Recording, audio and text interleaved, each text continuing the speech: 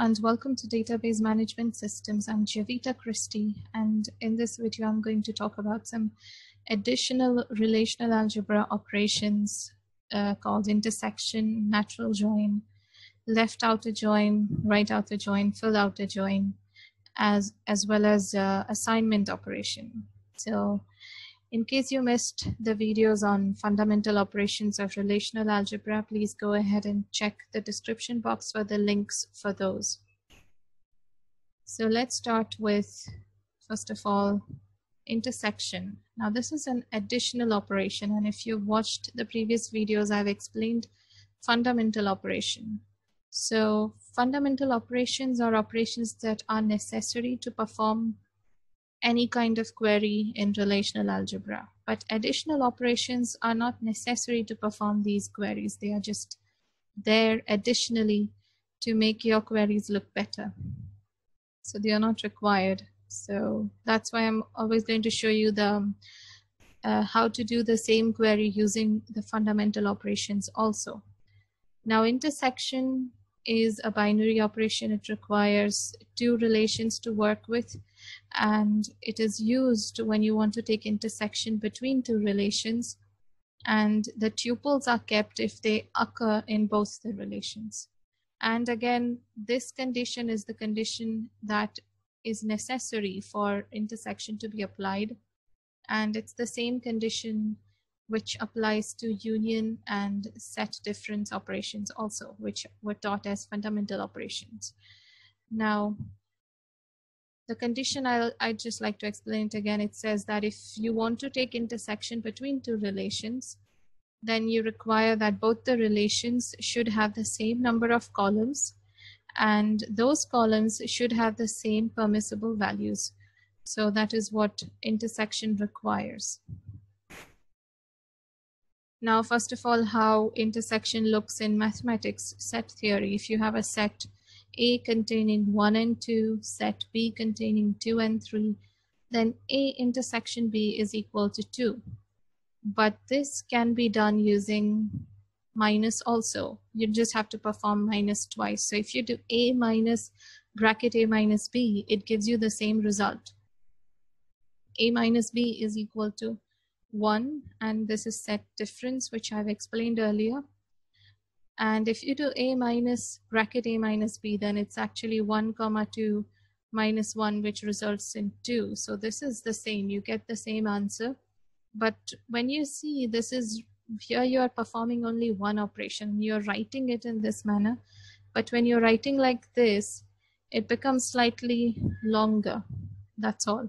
And in mathematics, it's okay. But if you're writing a query, a relational algebra query, you know that these things, which are A and B, they are replaced with a whole query. And that query might make it look, bigger. So that's why we are not using minus when we want to perform intersection. So we use intersection. And I'll give you an example of that. So we are going to consider this relation, which is courses relation.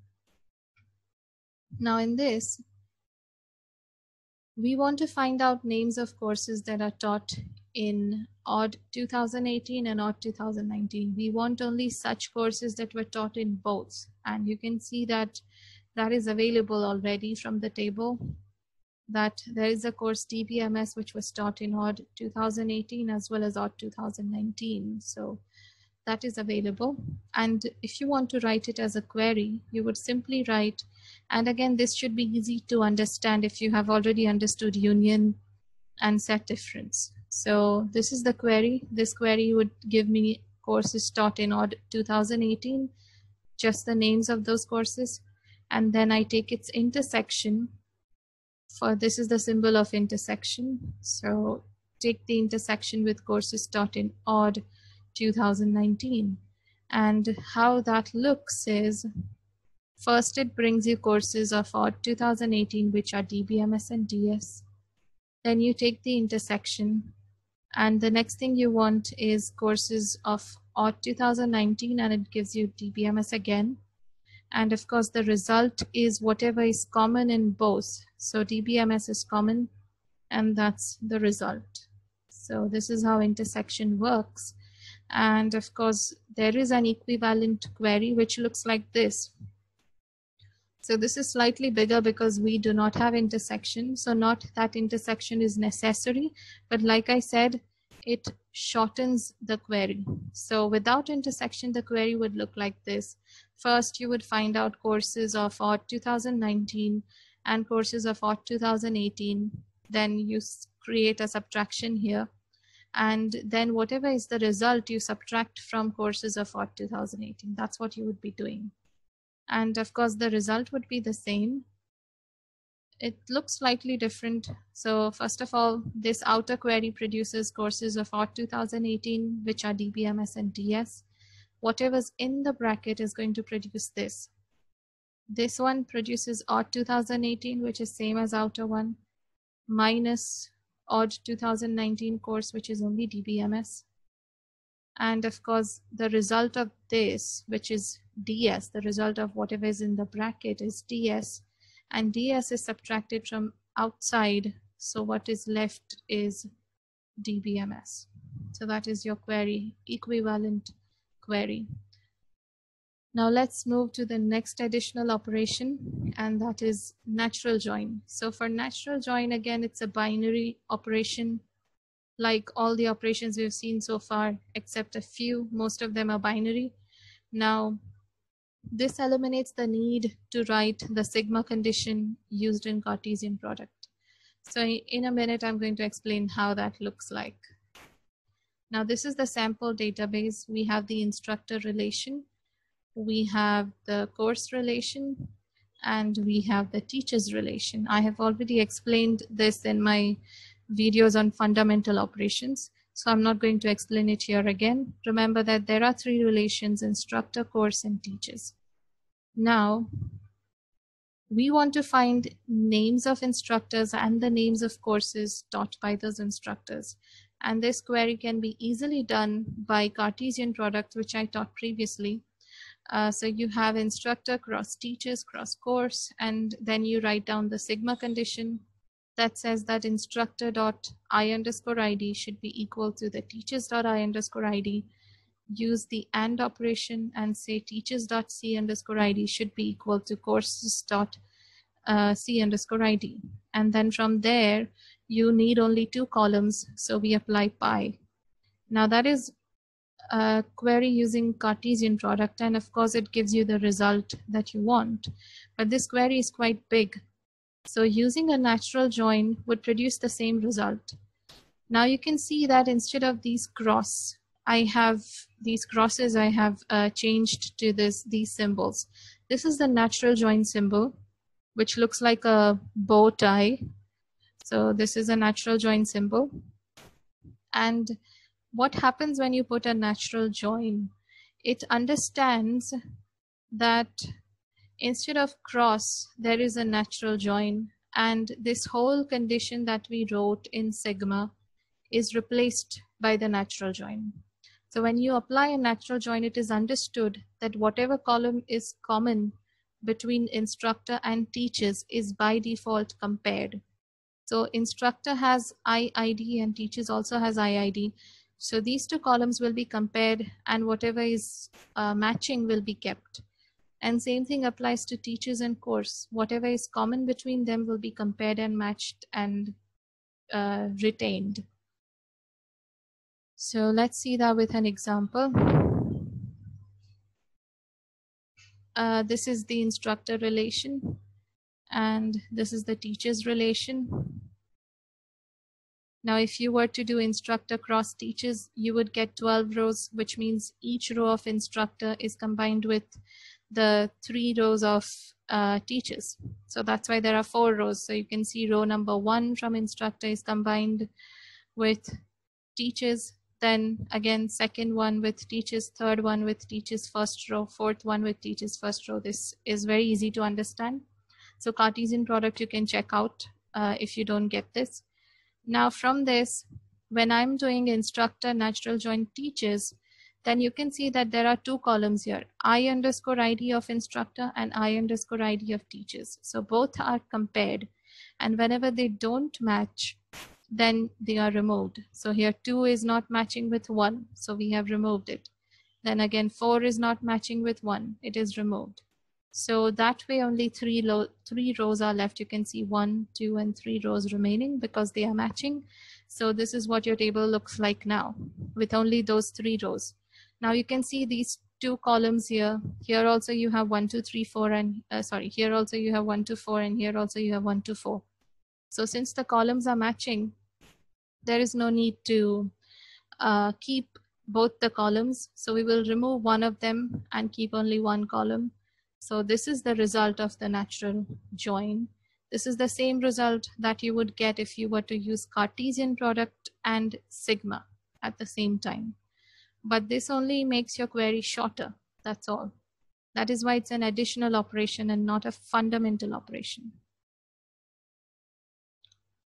Now we are going to study outer join. For that, I'd like to explain this example first. So first of all, this is the subject relation. It contains ID of a course, name of a course. I'm changing the database a little bit. Now I don't want to use the same one because if I use that, I won't be able to explain it properly, explain the outer join properly. So that's why I'm using this new one where I have a course ID, I have some courses and the department, and I have this second one where again I have a department and I have the head of that department given. So this is the relation heads and this is subjects. And of course, if I take a natural join between subjects and heads, then this is what I get. Why? Because there's only one thing matching. You can see CS matches, CS from here matches with CS from here. So that's the only row that matches. And natural join by default is going to match the columns that are similar. So what is similar? You have depth over here and depth over here. That's the only similar thing. So it is matched, but only one thing matches, and that's why you get only one row. And that is what this row looks like. Now, we will see left outer join. So what left outer join does is it is a natural join, but it includes the unmatched tuples of the left side relation and displays them with null values of the right side relation. Let's see that with an example. So same 2 tables we are using. And remember what happened with natural join. There was only one row CS.